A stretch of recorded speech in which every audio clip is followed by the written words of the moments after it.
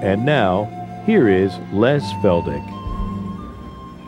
Okay, it's good to see everybody once again, and I guess this is program number 4 for today already, isn't it? And then we can be heading for home. Okay, for those of you in television land, again, we just like to welcome you and be a part of our study group and just sort of sit on the back row, as we say. And we always have to thank you for your letters. Oh, I wish I could just answer every one of them. Almost every letter I read, I think, well, I'll answer it, but I haven't got time for all of them. So bear with me, and if you have asked a distinct question, I'll get to it by and by, although it sometimes takes longer than I like. But anyway, we just appreciate your letters. We appreciate your financial help and your prayers. I guess I should emphasize that more than anything, how we appreciate the prayers of everyone on our behalf. We travel a lot, of course, and with all of our other needs, we just realize that we can do nothing without the power of prayer behind us. Okay, now let's just get right back into where we left off in Galatians chapter 5, and that is now verse 6. Remember what we've just been saying. Oh, in fact, I think I'll read them in case we have people who missed the last program. Let's just reread it. I won't comment on it. We'll read it. Stand fast, therefore, in the liberty wherewith Christ hath made us free, and be not entangled again with the yoke of bondage. Behold, I, Paul, say unto you, that if you be circumcised, Christ shall profit you nothing. For I testify again to every man that is circumcised, that he is a debtor to do the whole law. Christ is become of no effect unto you, whosoever of you are justified by the law. You are fallen from grace, for we through the Spirit wait for the hope of righteousness by faith. Now verse 6, for in Jesus Christ neither circumcision availeth anything, nor uncircumcision. But what availeth? Faith. Faith. And it's a faith which worketh by love. Now, of course, what love are we first and foremost talking about? The love of Christ as He poured out. Let's go ahead a few pages first to Philippians. Philippians chapter 2. Again, a series of verses that we've used quite often on the program, and they are so appropriate. Philippians chapter 2, and let's jump in at verse 5. And remember what we're talking about. The love of Christ that sent Him to the cross. Verse 5, let this mind be in you, which was also in Christ Jesus, who, being in the form of God, He was God, thought it not robbery to be equal with God, but as God, He made Himself of no reputation, and took upon Himself the form of a servant, or as I've said so often, a better term is a bondslave, see? He took upon Himself the form of a bondslave, and was made in the likeness of men. Now here it comes. Now the word love isn't used, but it's certainly implied.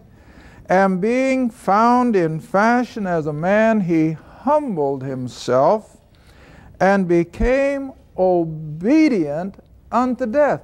Well, what was the engine, if I may use that, what was the engine that drove His obedience? Love. Love. See? His love for mankind, His love for the Father drove Him to be obedient to the work of the cross. So He humbled Himself and became obedient unto death, even the death of the cross, which was the most horrible death a person could possibly experience. All right, now come all the way back the other direction to 2 Corinthians chapter 5 and verse 14. 2 Corinthians chapter 5, verse 14. Now I purposely wait because, see, I feel if you've got time to find the verses, then folks out there in their living rooms can find it as well. And that's what they've told us. Give us time, so that's why I wait. All right, 2 Corinthians chapter 5, now verse 14. For the what? The love of Christ constraineth us, because we thus judge that if one died for all, then we're all dead. But why did he die for all? Because of the love that constrains, see? All right, let's go back to another one. Let's go back to Romans. Romans chapter 13. Yeah, Romans 13.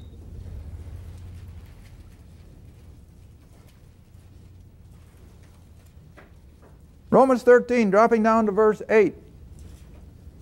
Romans 13, verse 8. And this is Paul writing to believers, and this is one of those areas of Scripture that is so practical. There's nothing pie in the sky about any of these things that he writes. This is everyday practicality. Owe no man anything or defraud no one, but to what? Love one another. For he who loveth another, now under grace, of course, under grace, when we have loved another, we have what? Fulfilled the law. Isn't that amazing? We don't have to have temple worship. We don't have to have a priesthood. We don't have to have animal sacrifices. We don't have to have the Ten Commandments constantly drilled into us. Because once we step under the light of grace and the Holy Spirit empowers us, love becomes the whole motivating power behind everything we do, and then we automatically fulfill the law. As I've said so often, can you steal from somebody that you love? I can't comprehend it.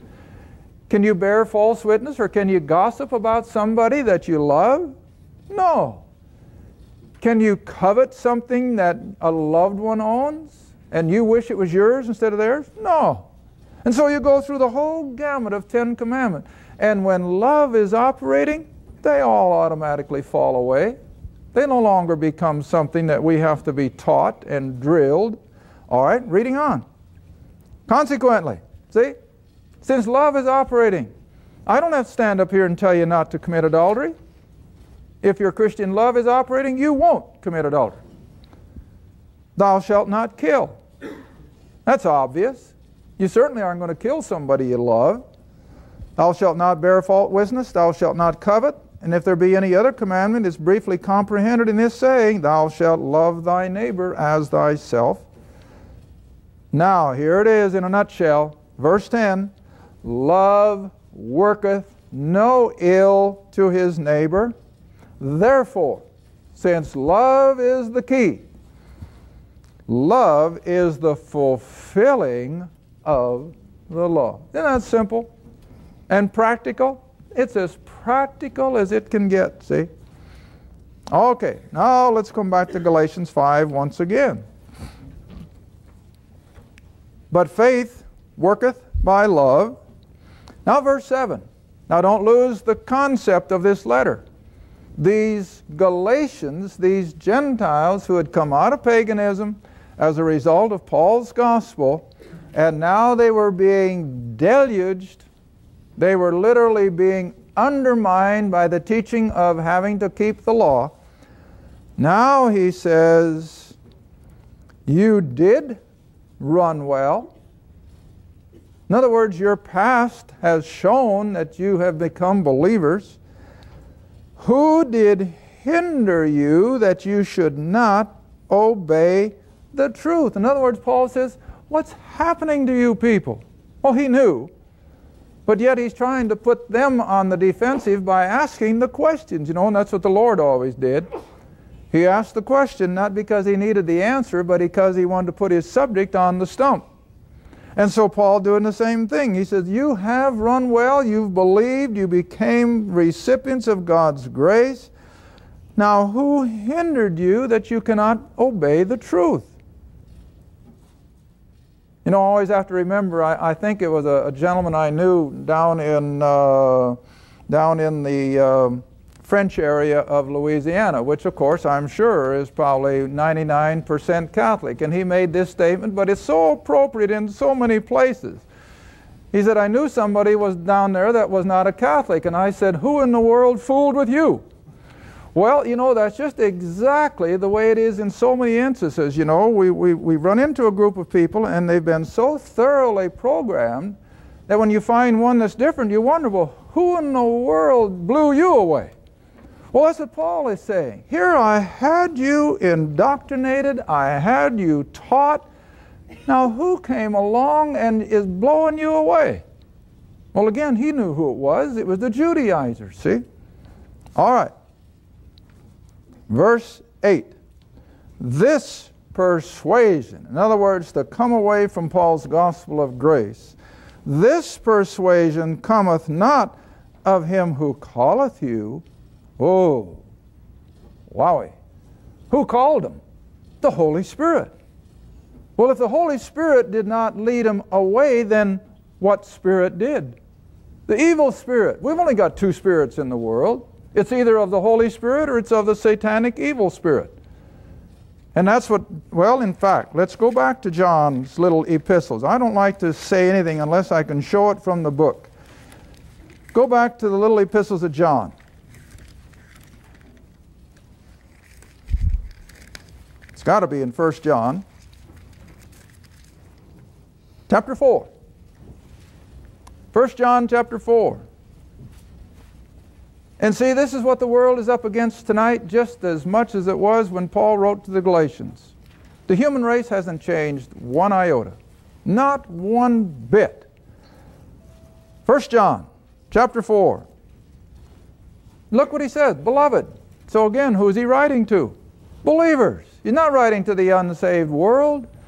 He's writing to believers. And he says, beloved, believe not every spirit, but try or test the spirits whether they're of God. Because many false prophets are gone out into the world. All right, and then you come on down to verse 3. Every spirit that confesseth not that Jesus Christ is come in the flesh is not of God. And this is that spirit of Antichrist, whereof you heard that it should come, and even now is already in the world. So what are we up against? The two spirits. It's either of the Holy Spirit or it's of the evil spirit. Now, of course, Satan has his demons, but nevertheless, it's going to originate in the satanic powers. And this is what the world is up against. I mean, it's up against everything that Satan can throw at him. And you know, I always have to remind people, don't get the idea that all Satan can promote is what we would call skid row behavior. Oh, hey, Satan will promote the most beautiful things. Satan will promote that which we think is cultural and enlightening. As long as he can keep people from the truth, hey, it's his bag. He doesn't care what he uses. With Satan, you see, the end always justifies the means, or the means always justifies the end. That's the way it goes, isn't it? Yeah. The means always no, the end justifies the means. The end justifies the means. But anyway, you know what I'm talking about. That Satan doesn't care what he uses as long as he can keep people from the truth. And he will use good things. And it can still be the evil spirit rather than the Holy Spirit that is speaking. All right, now come back to Galatians. So verse 8 again, this persuasion, to go back under legalism, that didn't come from the Holy Spirit who brought them out of paganism, but it came from the same evil spirit that held them in paganism until the gospel freed them. And you see, Satan never gives up. Now we're going to see probably in our next taping session when we get over further in chapter 5 that for every believer there is a constant warfare, isn't there? And it's between the two natures. The new nature, which is Holy Spirit driven, and the old nature, which still has its roots in the satanic powers of the curse. And so those two natures are in a constant warfare. And so it is between the believer community in general and the world in general. They are two total opposites. And so we are up against two forces constantly. And so even amongst the believers, Paul says, The spirit that is taking you back into a false gospel is not the same spirit that brought you out. It's the opposite, see? All right, so verse 8 again, this persuasion cometh not of him that calleth you. Now then, verse 9, here comes the warning. A little leaven leaveneth the whole lump. Now in common vernacular, what's leaven? Well, it's yeast. And when you put yeast into the dough, it's not just going to leaven a fourth of it, it's going to leaven all of it.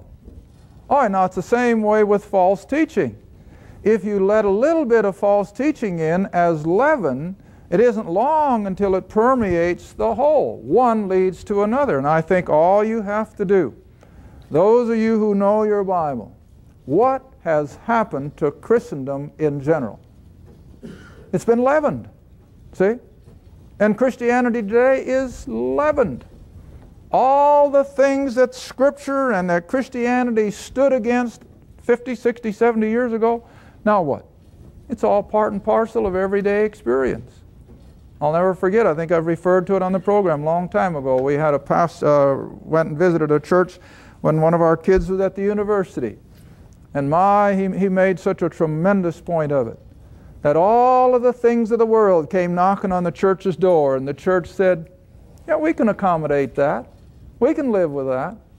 And then it wasn't long, the door opened a little further, and some of the other world stuff came in, and the church said, yeah, we can live with that. And now you see the doors are wide open, and you can't tell the difference between the church and the world. What happened? A little leaven leavened the whole lump. All right, read on. Verse 10. I have confidence in you. See, Paul didn't give up on these people. He's not going to throw them to the wolves. He is still hanging in there, and he's trusting that he's going to bring them back to the truth. But like I said in an earlier program, on the basis of what he wrote to Timothy in 2 Timothy chapter 1, what happened? They didn't come back, because he said, all they in Asia have turned against me. And that's who these people were. They were in Asia Minor, they were in Galatia. But at this point in time, the apostle still has not given up on the fact that he's going to bring them back into the truth of the gospel of the grace of God. I have confidence, verse 10. I have confidence in you through the Lord, that you will be none otherwise minded, but he that troubleth you shall bear his judgment, whoever he be. Now those are strong words, aren't it? In other words, Paul's saying, whoever it is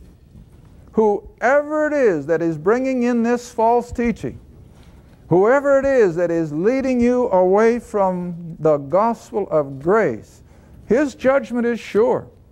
He's going to one day stand before the great white throne as a lost person, and he's going to be judged. Absolutely they are. I've said for years and years, now I may get in hot water over this, but I've said for years, preachers and theologians who mislead people are going to have the hottest corner in the lake of fire, because they are misleading multitudes. You know, when you pick up this book, I don't care if you're a Sunday school teacher or if you are just leading a small devotional, every time you pick up this book, you are accepting a tremendous responsibility. And don't think I don't take it lightly, because I have to understand that if I would be guilty of misleading someone to the place of missing heaven's glory, I'm going to have to answer for it. But so far, I've never felt guilty of that. I feel as though we've had so many people write and call and have expressed a joy of salvation that just sort of puts the stamp of God's approval on our ministry. If I didn't have that, I don't think I'd have much confidence. But over and over, people who have been steeped in their particular background, Sunday school teachers and church officers, and they'll write and say, for the first time in my life, I now know what it is to have a real salvation. Well, if the Lord were not blessing it, that could never happen. And so we have to feel that we are presenting the Word as close to the truth as is humanly possible. I'd be scared to death of presenting an error. Now it could be, I'm human. I'm not saying I'm above error. And I just told someone on the phone the other day, I don't expect everyone to agree with me on everything. But on these fundamentals, who Christ is, or was, however you want to put it, that He was virgin born, that He is God, the Creator, and that His atoning work of the cross has completed every bit of God's requirement for salvation. He rose from the dead. He's coming again. And I will never compromise those things. I'd rather go back and just simply stay on the ranch. And I suppose a lot of people think that's where I should have stayed in the first place. But whatever. You know, this is why, you know, if I sound bold at times, this is why. See, I don't have to depend on some denominational retirement account. I don't depend on a salary from any of this. If I get booted out of this situation, then I can just go back and pet my cows a little more than usual. See, Irish thinks I give them more attention than they deserve anyway, but whatever. We're going to proclaim the truth as the Lord lays it upon it, even as the Apostle Paul did, and he said over and over, if I don't, and if I please men, then I'm not pleasing God. And listen, I'm far more fearful of God than I am of men. And so here is where Paul the Apostle says, he that troubleth you with their false teaching, he shall bear his judgment, whoever he is.